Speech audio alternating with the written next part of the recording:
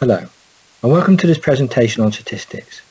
We're specifically going to look at data collection and presentation methods. This is really a recap, and it does assume you have some understanding of statistical tools and techniques. Here's an overview of the content of this video. Approximate start times for the various sections are shown. So the presentation commences with a brief overview of statistics.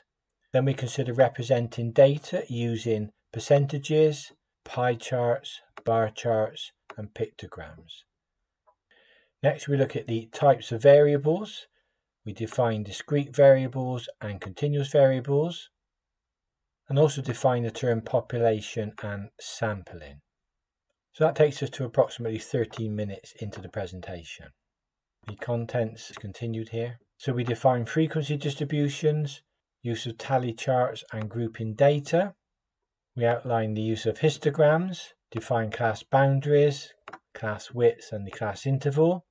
And then at 27 minutes into the presentation, we review continuous distributions, frequency curves, cumulative frequency curves, interquartile ranges, and finally you're left with some questions if you want to attempt those at 44 minutes into the presentation.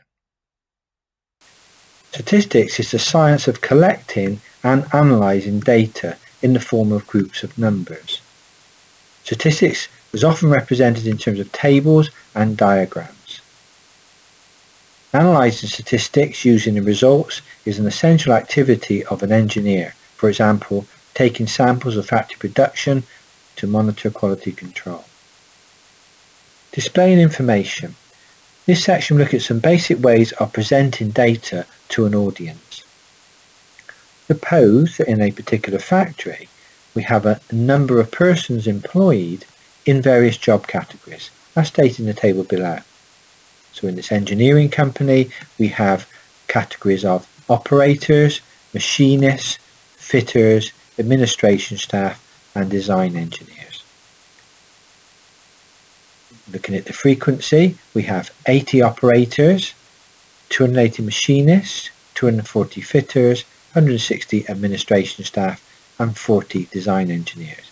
When we total the frequencies we get 800. So the total, or if you like the population of the company, is 800 staff. If we want to present that in terms of percentages, which is a common way of presenting information, we simply take the number of people in each category. So for operators 80, we divide it by the total people working at the company, the population of 800, and we multiply by 100 to get percentages. So it's cancelling down. 80 upon 800 is 1 upon 10, so 1 upon 10 times 100 gives 10%. So 10% of the workforce are operators. If we look at machinists, there are 280 machinists working at the company, so 280 divided by the population of 800, again times 100, factors down to 7 upon 20, times by 100 gives us 35%. 35% of the people at the company are machinists. I will let you fill in the remaining tables there for fitters, administration staff and design engineers. The answers are shown below. The pie chart. This is another method used to express the information on the previous slide associated with the various job categories of the company. So the pie chart displays proportions as angles or sector areas. Don't forget to complete a circle we need 360 degrees, so 360 degrees relates to the total number of people employed or the population.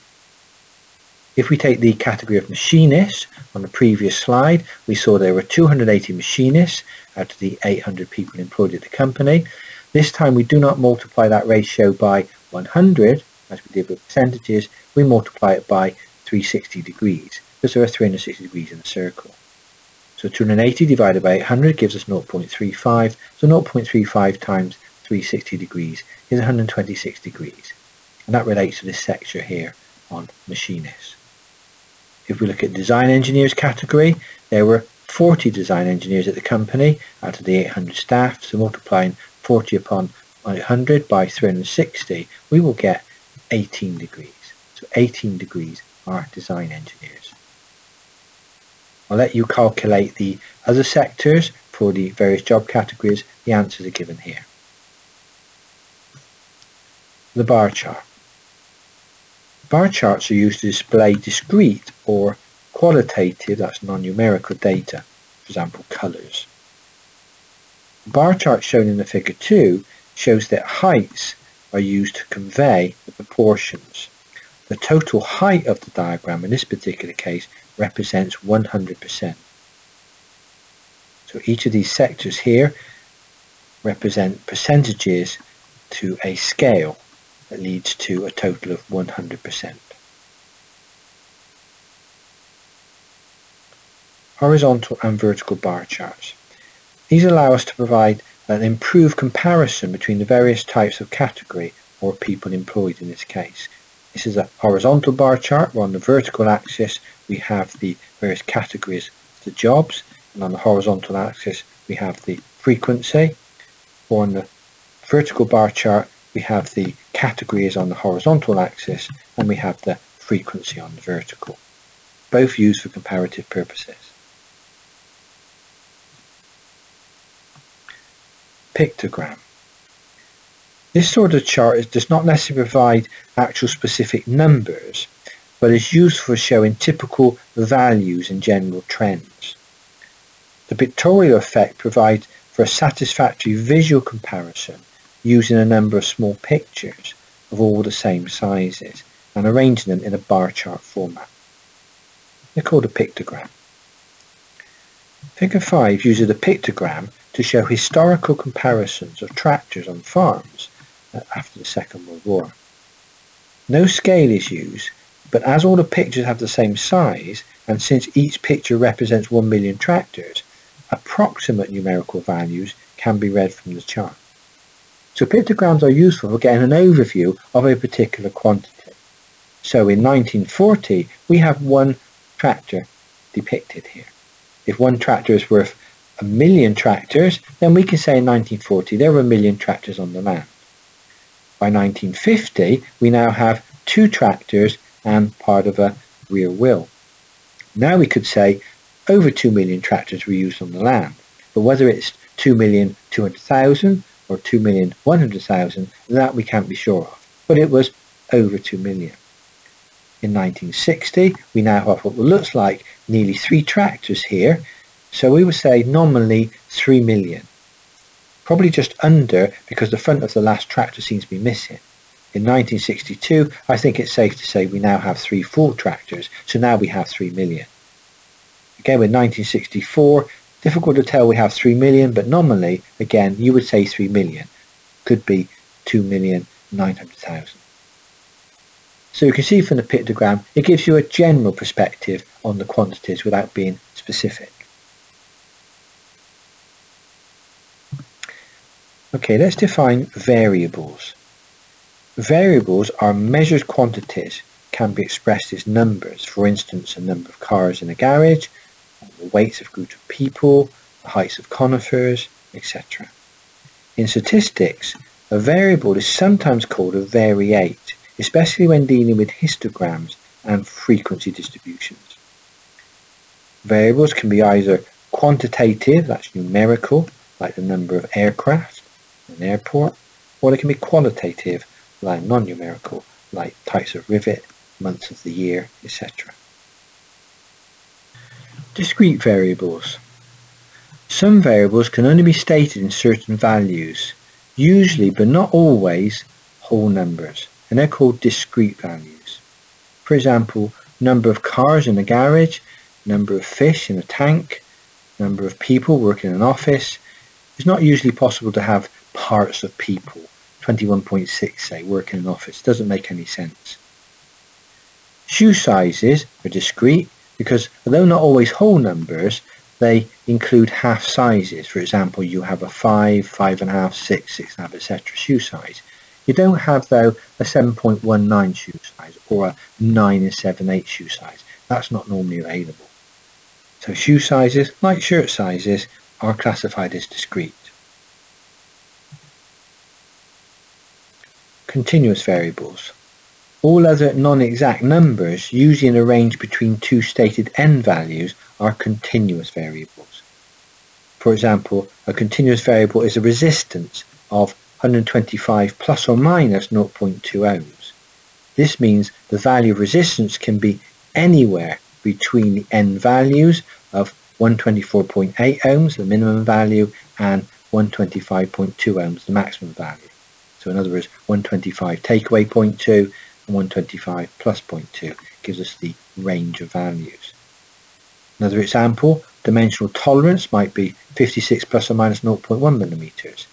In other words, we mean the value of the dimension can be anywhere between the n values of 55.9 millimeters and 56.1 millimeters. Most measurements in manufacturing technology are continuous, and within statistics, these occupy most of our attention. Question 1. Which of the following are discrete variables and which are continuous variables? I'm going to let you read through this listing and decide whether they're discrete or continuous. The answers are shown over the page, but please have a think about them and try and classify them in your mind whether they're discrete or continuous.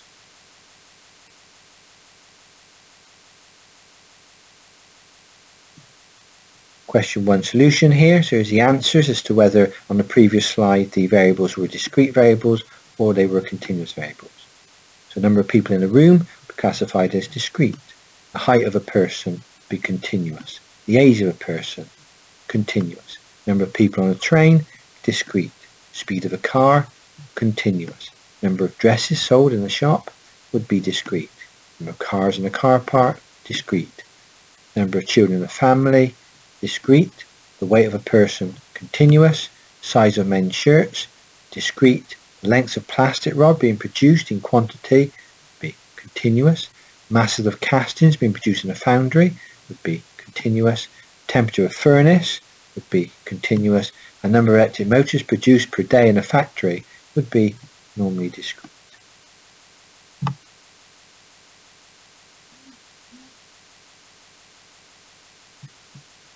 The population. In statistical terms, the population means everything, or maybe everyone, in a category. So in 2001, 21.34 million people watched a situation comedy on a Christmas. How was this figure achieved with confidence? Obviously, the researchers were not sent to every household in the country to find out what people were watching. So what they do is select a sample from the population and then use the results of the sample to estimate the number of people watching out of the population. In this case, the population was the population of the country. What would be the population in Table 1, referring back to our manufacturing company and the various job categories involved? I'll let you look at that. A factory produces 2 million ball bearings. What would the population be? Looking back at Table 1, you'll see that the population, the total number of people employed at the engineering company, was 800. The population of ball bearings we're talking about would be 2 million, if that was the total number produced. Sampling. So it's rarely possible to examine all items in a population, whether that's going to be the population of the country or the number of items produced on a mass production line. So we must use sampling. For the information obtained to be of value, the sample must be representative of the population as a whole. So a sample may relate to 100 ball bearings, and we may measure their diameters. The results obtained would be then regarded as being representative of the population as a whole. Frequency distributions. So the following readings relate to diameters of the sample of 100 ball bearings. We've got 100 values in this table. Now the values do not mean very much as they're listed, so we need to rearrange them into what we call a frequency distribution. And to do that, we're going to use a tally chart. So we're going to use a tally chart to try and make some semblance of order of the information on the previous slide, the 100 ball bearings that were measured. What we notice when we scan the 100 ball bearing dimensions is that certain numbers crop up quite often. And these numbers are down here, the measurements. So 5.6, 5.7, 5.8, 5.9, etc. up to 6.4, they were common numbers. They occurred more than once on our previous slide. So what I'm going to do is use a tally chart to try and collate the information and then begin to make some sense of the table. So I filled some of the categories in for us. So 5.6, I noticed on the previous slide there were 2 ball bearings having that dimension, so the frequency was 2. The 5.8 diameter ball bearings, there were 11 items that had that dimension. 5.9, I counted 20 ball bearings. 6.1, I counted 21. And 6.3, I counted 8. I'm going to let you now fill in a table and try and find out the frequencies for the ball bearings having a diameter of 5.7, 6, 6.2 and 6.4 millimeters. The results are shown over the page. So continue our frequency distribution for the 100 ball bearings. Here's the final table of the tally of all the diameters we found in the table. To check your values, it should add up to 100. Make sure I haven't missed anything.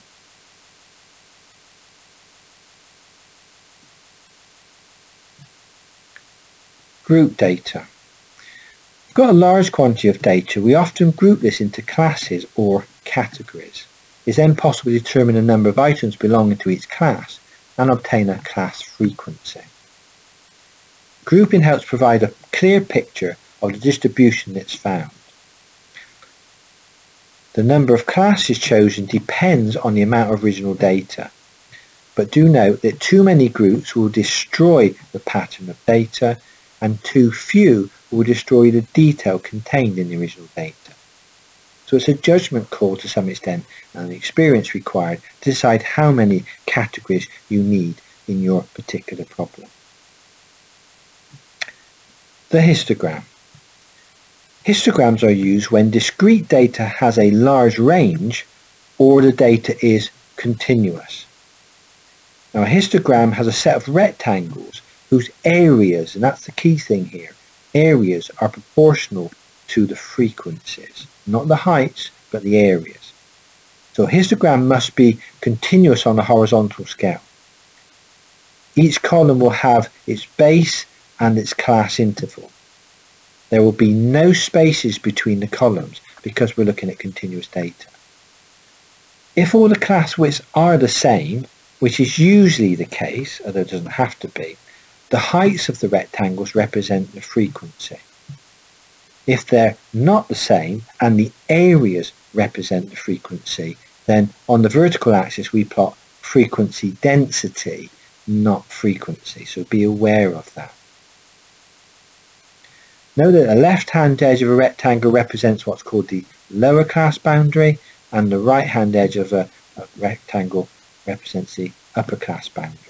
So for this category here, we're talking about here, then this point here is what's called the lower class boundary, and this point here is the upper class boundary. The histogram is the best type of diagram to display continuous data. What we're going to do now is show how we can take the discrete data from the ball bearing tally chart and put it into a histogram. And the above in figure 7 there shows you a histogram of the tallied data we had. Okay, what we're going to do now is take the discrete data that we had in our tally chart of the ball bearing sample, and we're going to make it into continuous data, because the ball bearing data, the diameter of the ball bearings off of the production line, is actually continuous data. The tally chart suggests it's discrete data because we have discrete categories of diameters 5.6, 5.7, 5.8 up to 6.4. It looks like we only have ball bearings of those diameters. But of course in reality this is a production line and the data would be continuous between the minimum and maximum diameters of the production run. Maybe in this particular case the reason why it looks discrete is because they only measured the ball bearing diameter to 1 decimal place. Had they measured to 2 or certainly 3 decimal places, then maybe every dimension of the 100 ball bearings in the sample would be different. So what we're going to do here is take the discrete data from the tally chart and we're going to make it into continuous data on a histogram. So what's shown below is the bar chart data, the data from the tally chart. Because at the moment it looks like we cannot have, say for example, a 5.75 diameter ball bearing or a 5.8215 diameter. We cannot have that because it's discrete, but we know that's not true. So we're going to take this bar chart information and we're going to turn it into a histogram. So first of all, I'm plotting my bar chart. So each of these are the bars that represents the frequencies from the table. So 5.6, we have 2 items. 5.7, we have 4. 5.8, we have 11, and so it goes on. So this is the bar chart information, and each of these bars represents the discrete data in the tally chart. So I've got my frequency plotted over here, F on the vertical axis, and on the horizontal axis I've got my diameter D in millimeters for the variate. Okay, what we're going to do now is construct a histogram from the bar chart data on the previous slide. You can see I've still got the red bars shown on this diagram, but I've now merged the bars. These dashed lines are where I'm merging the bars into continuous data on my histogram. What I do is go to the midpoint between each of the categories, so 5.6 to 5.7, 5.7 to 5.8, and I actually merge the bars between that position. So in other words, the difference between 5.6 and 5.7, 5.7, 5.8 is always 0.1. So I'm going, in this case, 0.05 forward and behind the category. So in other words, that 5.7 category, I will go forward 0.05 and back 0.05 as I merge the bars. So this forms what's called a histogram by merging the bars. I'll let you look at this and try and understand how we're performing this exercise. What you're doing slowly is making this histogram shape for our diagram. What we end up with is continuous data from, on the left hand side, 5.5. Okay, so each of the bars have been merged by moving 0.05 forward and 0.05 back from the bar. This slide shows the finished histogram, where we have now continuous data from, on the left hand side, from 5.55 right through to the right hand side of 6.45. It's continuous between those extreme values. I've shown how to calculate the intermediate points here between the bars. For this point here, it's basically 5.8 plus 5.7 divided by 2 gives you 5.75. So we'll use the bars either side, if you like, the original bars, added them up and divided by 2. And then for this point up here, I'll show you this one here, I've added the 6.1 to the 6.2, divided that by 2 to get 6.15, which is this position here. Okay, so this is how I find the intermediate points between the original bars for my histogram. I've still got frequency on the left hand side, and I've got my diameter on the horizontal axis. Notice I haven't used frequency density here because the increments of each of the bars is the same value. So if the increments are the same, we can then have frequency on the vertical axis. If the increments of the bars were different, some were twice as wide as another one, we could not plot frequency on the vertical axis. We would have to plot frequency density. And this is shown in a later example.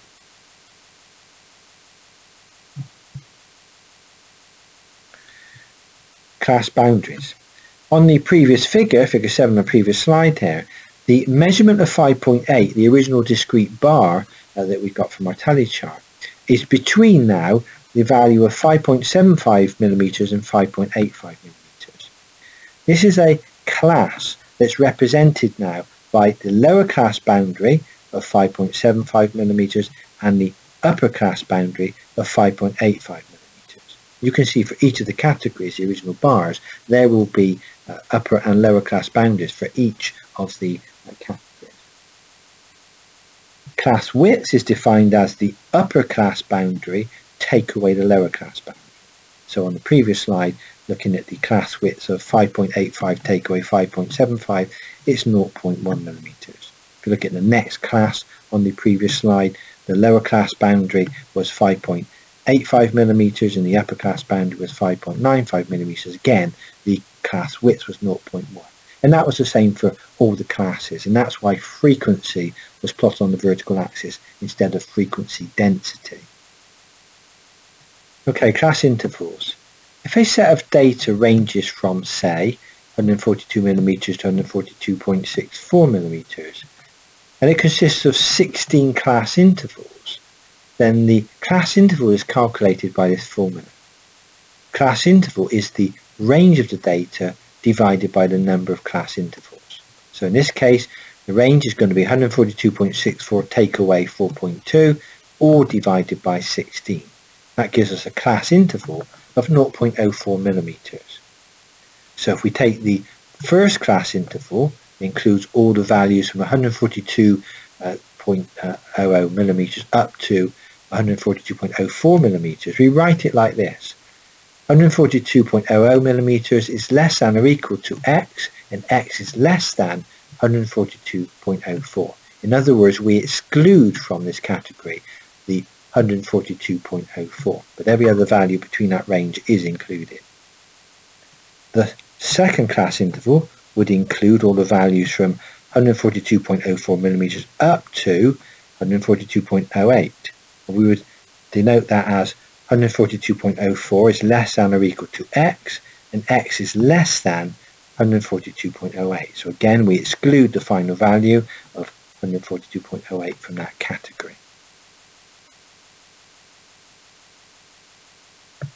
Just returning to figure 7 for a moment, the ball bearing sample and the histogram we generated from the discrete data is shown here for convenience. What we have, if we take a category here, this category is 5.75 to 5.85. We have the lower class boundary, as it's termed, as being 5.75 millimeters, and the upper class boundary in this particular case of 5.85 millimeters. If I move to the next category here between the 5.85 and 5.95 category, then the 5.85 value will become the lower class boundary, and the 5.95 millimeters dimension will be the upper class boundary for the next category. Hopefully you get the idea of how the lower and upper class boundaries are denoted. As I said in this case on the previous slide, all the class intervals are 0.1 millimeters, and that's why we could plot frequency on the vertical axis. This example looks at continuous distributions. What we've got here is a frequency of tree heights in meters, and they're tabulated below. We've got to draw the histogram. Now what we're given here is classes and frequencies, or tree heights in this case. So we've got a class of 1 to 2 meters, where we've got 6 trees in that category. 3 to 6 meters, we've got 30 trees in that category. 7 to 9 meters, 27 trees in that category.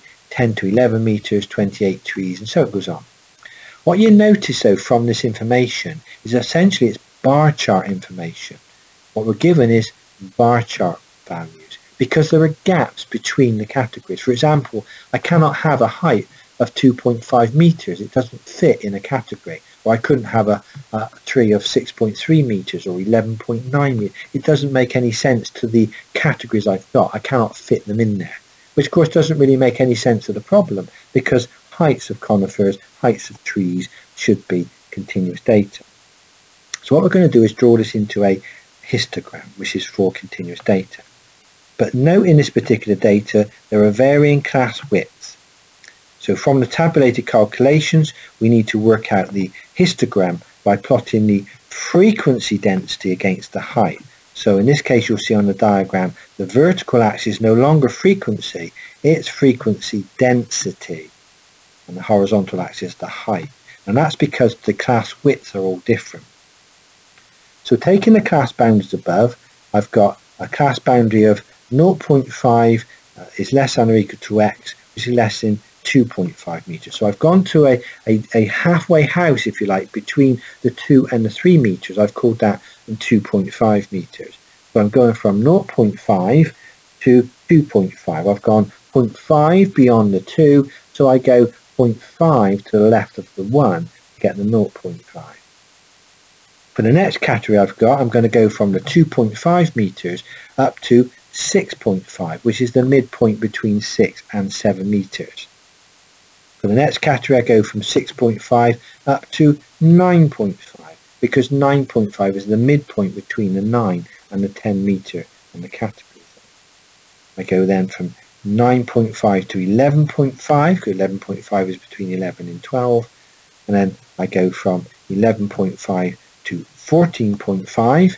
Okay, again 14.5 is between 14 and 15 on my categories, and I go from 14.5 to 15.5. I go 0.5 to the right hand side of the 15, because at the beginning of the diagram I went 0.5 to the left hand side of the 1. So those are my now class boundaries, and that's now continuous. I've made the data continuous from the original discrete data given in the table above. So when you work out the class width now, in this particular case, it will be 2.5 take away 0.5 is 2. In this case, it's 6.5 take away 2.5 is 4. 9.5 take away 6.5 is 3, and so it goes on. Class widths of 2, 3, and 1 at the end. So now to work out the frequency density, the vertical axis, I divide the frequency by the class width to get the height. So 6 divided by 2 gives me 3, and that will be the height on the frequency density axis. For the next category, I divide the 30 frequency for the second category, divide that by the class width of 4, and that gives me a 7.5 frequency density value. So that would be up here. For the next category, I divide the 27 for the frequency divided by the width of the class, which is 3, so I get 9. So this would be up here. This is 9 for this particular class here, and so it goes on for all the other frequency density calculations. So now with this histogram, it's the areas of the bars that relate to the frequency. Going back to the calculations again, if I wanted to work out the frequency for this category here, I would have to work out the area under the bar, which would be the class width, which is 2, multiplied by the frequency density, which is 3, which then gives me a value of 6, which is the number of trees that were in that category of a height 1 to 2 meters. Okay, so this is a histogram plotted where we have varying class widths, so the areas of the histogram now become the frequency, and we must plot frequency density on the vertical axis.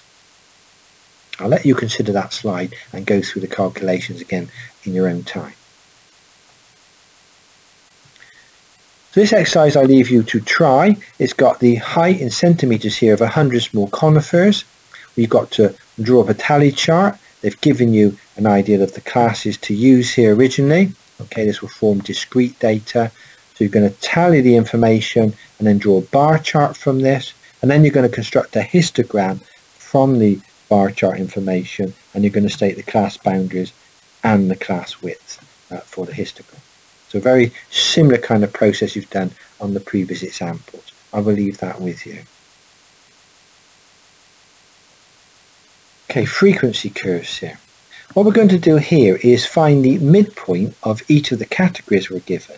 And we're going to plot a point on the midpoint, and we're going to draw a curve through all the midpoints to give us a nice smooth what's called frequency curve. For example, taking the information in the table here, we've got resistance in ohms, and we'll give us some categories. So 7.8 to 8 ohm category, 8.1 to 8.3 ohm category, 8.4 to 8.6 ohm category, etc. What we're going to do is work out the midpoints for each of the categories. So for the 7.8 to 8 ohm category, the midpoint is 7.9. For the 8.1 to 8.3 category, the midpoint is 8.2. The 8.4 to 8.6 category, the midpoint is 8.5. So it goes on. We're also given a frequency for each of the categories. So we've got 4 resistors in the first category, 19 in the second, 45 in the third, and so that goes on. So looking at my figure here, what we're going to do is find these points in each of the categories. So it's 7.9 for the first category, that's the midpoint, and a frequency of 4, I can find that point there. For the second category, for the midpoint of 8.2 and the frequency of 19, I can find that point there. For the third category, the midpoint is 8.5 and the frequency is 45, I can find that midpoint there. And so I can do the same for the other categories. All we do to draw a frequency curve is now put a nice smooth curve through the points and join at the dots, basically, give us our shape. Often the shape is of a bell, that's shown there. So that's a frequency curve, literally joining at the midpoints on our bar charts or histograms. Okay, we're going to look at a cumulative or running total frequency distribution, sometimes called an O-give. This is an alternative method of display, and it's used, for example, when we're required to show the number of components or the grades, etc., that are less than a certain value. A cumulative frequency distribution is obtained by adding the frequencies of each successive class to the total frequency of the lower classes. You'll see what we mean by that in an example in a moment. The cumulative frequency of each class is then plotted against the upper class boundary of that class, and the points are again joined with a nice smooth curve to form what's called the cumulative frequency or O-give curve.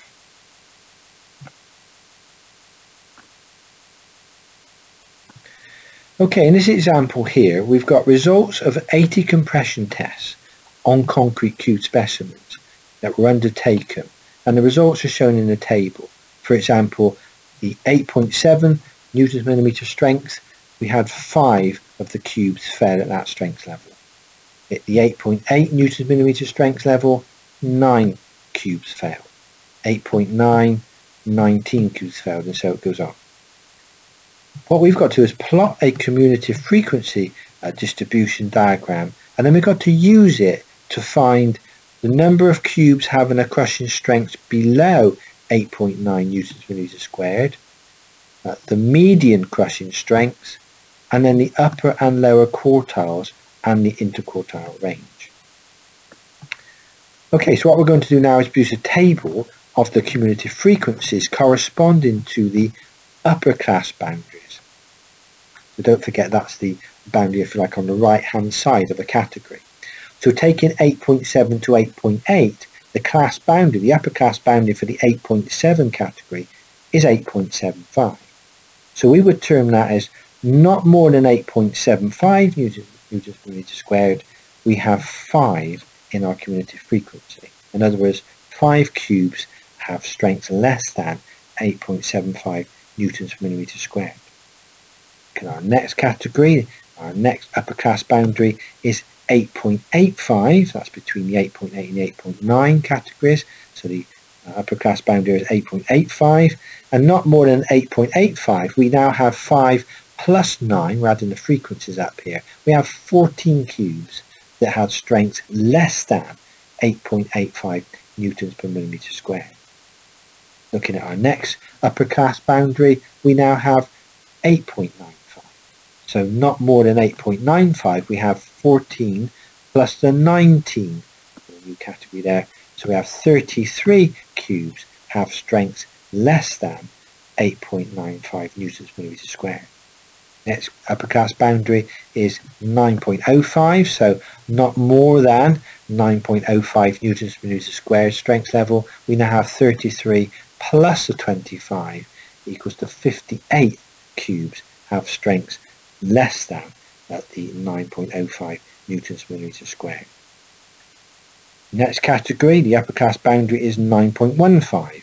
So not more than 9.15 newtons per millimeter squared. We have 58 plus the 18 is equal to 76 cubes have strength less than 9.15 newtons per millimeter squared.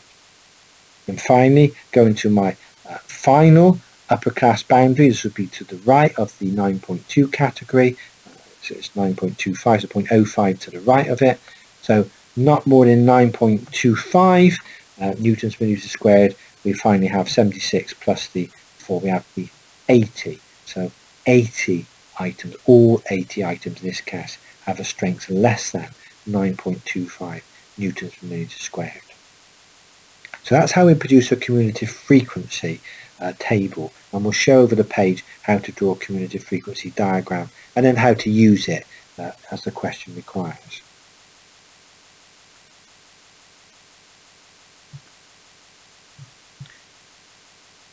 Cumulative frequency question continued here. What we're going to do now is plot the information on the previous slide of the cumulative frequency on a diagram. On the vertical axis of the diagram, we will have cumulative frequency. On the horizontal axis, in this case, we have crushing strengths in newtons per millimetre squared. We're now going to plot the points from the previous table at the upper class boundaries. So the first point is plotted at 8.75, the second point from our table plotted 8.85, third point from our table plotted 8.95, and so it goes on. We plot all the points at the upper class boundaries.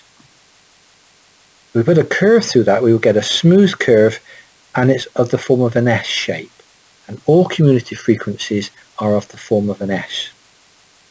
If you look at a frequency diagram, they tend to form a bell shape, but a cumulative frequency is an S shape. So what we've got here is a smooth curve called an ogive. What we're going to do now is answer the questions from the previous slide. So part A. Part A wants us to read off the frequency associated with the stress level of 8.9 newtons per millimetre squared. So what we do to find this is on the horizontal axis, we find 8.9 newtons per millimetre squared. We project a line up until it hits the diagram, and then we draw a line horizontally across and read off the frequency. The frequency in this case is equal to 22. So that indicates that 22 cubes have a strength below 8.9 newtons per millimetre squared from our diagram. Part B, we're asked to find the median strength of the curve, and that corresponds to half the total frequency. So in other words, the total frequency is 80 in this particular case, so half of that is 40. So what we do this time is on the vertical axis, we start at 40, half the total frequency, and we draw a line horizontally across until it hits our S curve, and then we draw a line down. And that gives us a value of around about 8.98 newtons per millimetre squared. So at the median value of our frequency, the strength value here is 8.98 newtons per millimetre squared. Part C wants us to find the quartiles. So we've got to divide the frequency into 4. So in this case it means finding a quarter of 80, a half of 80, and 3/4 of 80. Note that the second quartile in this case coincides with the median we've already looked at. The lower quartile, or the first quartile, relates to a frequency of 20. That's a quarter of 80. So in this particular case, on our diagram, we start on the vertical axis here at 20 for our frequency. We draw a line across till it hits the curve and then read down. And we would find in this particular case, the crushing strength value is 8.89 newtons per millimetre squared. So that's the lower quartile value. The higher quartile value, or the third quartile, is at a frequency of 60, which is 3/4 of 80. This is 60. So now on our diagram we go up to 60 up here, and we draw a line horizontally across until it hits our S curve, and then a line down. It hits the crushing strength. We would find that value is 9.06 newtons per millimetre squared. So that's the upper quartile value. Finally, part D wants us to find the interquartile range. Now that's the difference between the upper quartile value and the lower quartile value. So in this particular case, in part C, the upper quartile strength is 9.06 newtons per millimetre squared, and the lower quartile strength is 8.89 newtons per millimetre squared. Taking one from the other, we get 0.17 newtons per millimetre squared. So we've now used our cumulative frequency curve to answer the questions posed to us.